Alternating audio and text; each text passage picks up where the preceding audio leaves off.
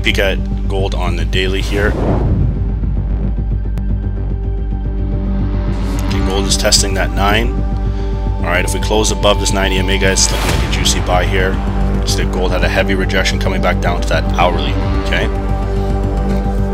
gold is showing a little bit of retest on that hourly. Okay, guys, there we go. I'm in from 1804 and I'm running 25 pips.